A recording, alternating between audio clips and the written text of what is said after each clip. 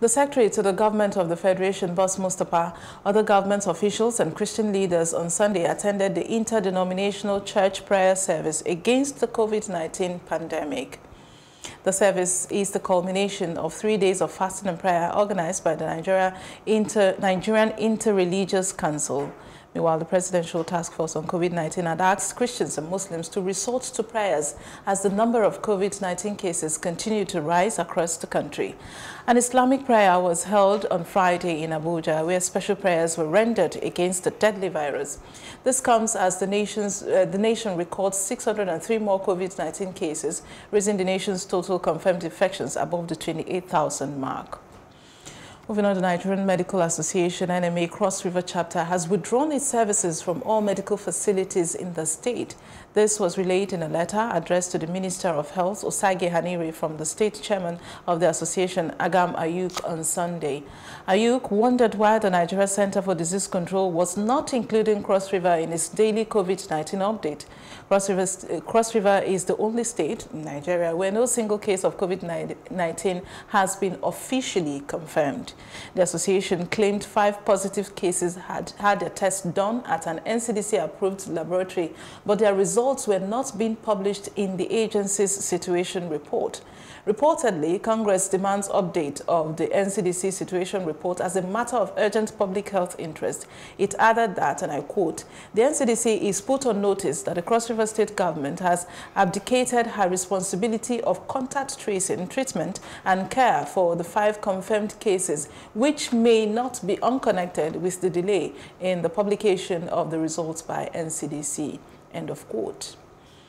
The Africa Center for Disease Control, ACDC, has revealed that almost half of the persons who contacted the dreaded novel coronavirus in Africa's COVID-19 have recovered from the disease.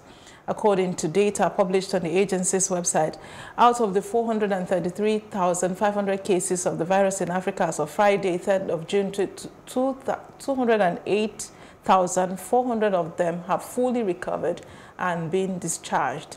Prior to this report, there were fears that Africa would not be able to cope with the contagion, which many felt would overwhelm the continent's health systems. We now have Professor Chima Onoka, who is the Executive Secretary, Christian Medical and Dental Association of Nigeria, to take a look at this new development. Good to have you, Professor. Good to have you. Good morning, Onoka. Thank you for joining us. Now, according to the ACDC, which is Africa Center for Disease Control, out of the 433,500 cases of the virus in Africa as of Friday, 208,400 of them have fully recovered and discharged. What deductions can be drawn from this development?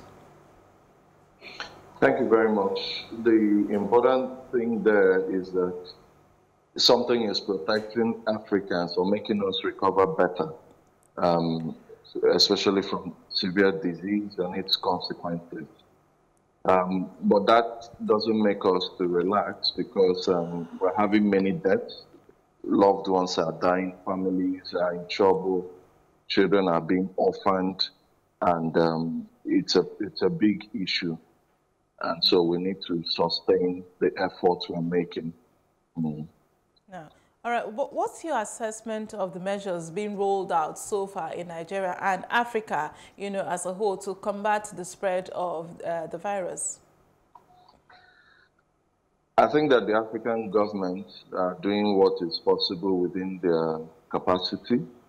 Even in the countries outside of Africa, they are going through lots of challenges. The same supply chain issues, the issues of behavior, citizen behavior as expected in the right way, taking responsibility for their lives and for preventive measures. So, but to say specifically about the governments, the health systems can't cope with the kind of numbers we've seen outside.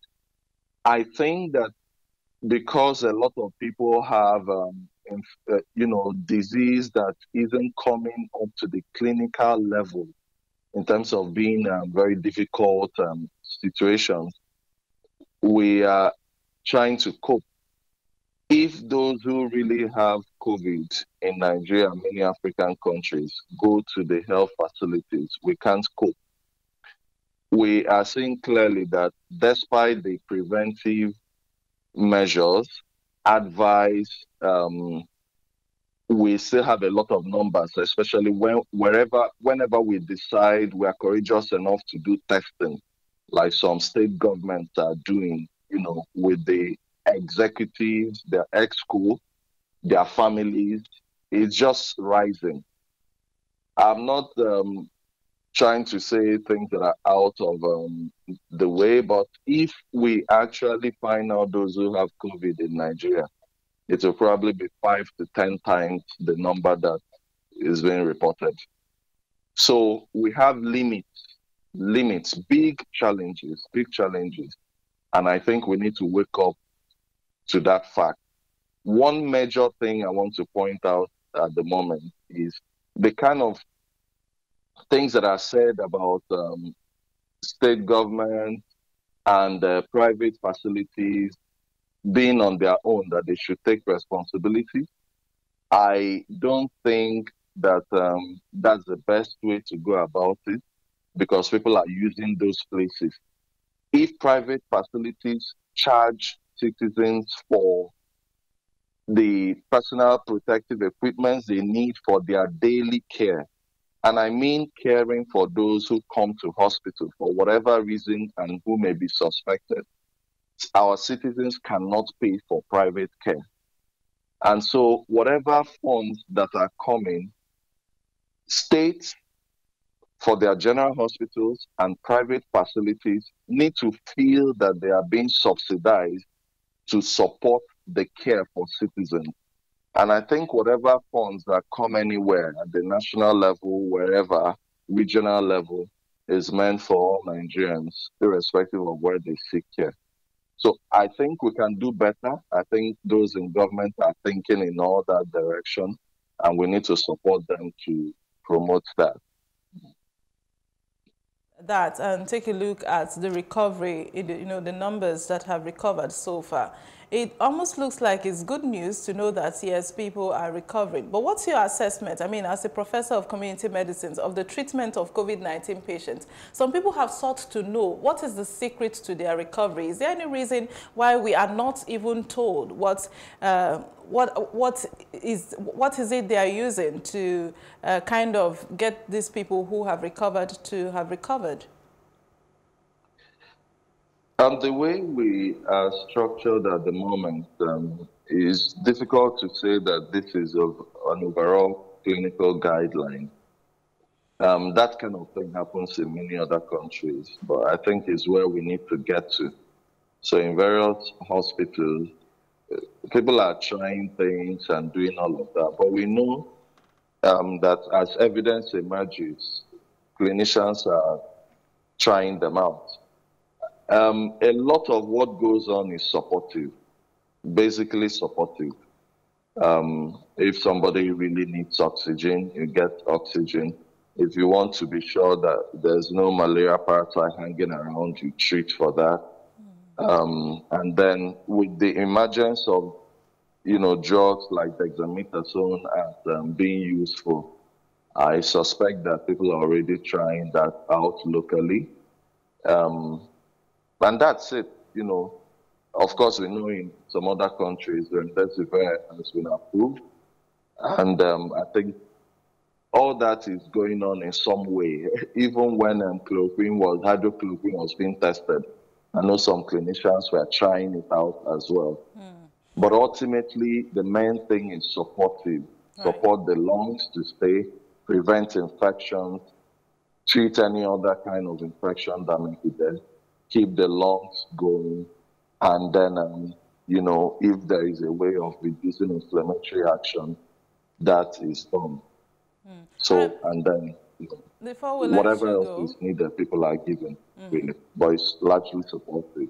All right, before I let you go, what should be our long-term strategy to flattening the curve and eventually returning to normal? Number one, I think we need to pay more attention to private public facilities that are also owned by government, state government especially.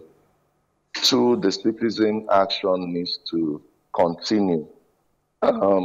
People are losing interest while it is spreading. We need to take responsibility. I always maintain where we are that we're people of faith, and I think God is helping us, and we should not discountenance that. And I'm glad that prayers are going on everywhere, like you announced. We're people of faith, and in all this, God is still in charge, and He will show us mercy. So we need to sustain that, but we need to take responsibility as individuals, which I think is what God expects us to do as well, to prevent things. And so we need to sustain that information. And then as the testing increases and treatment sites also increase, I think we need to finance that in a more systematic way. Right. I will also add finally that dependence just on temporary structures wouldn't help us because it's a long journey. We should strengthen the more routine services and systems and infrastructure. That is important for nation building.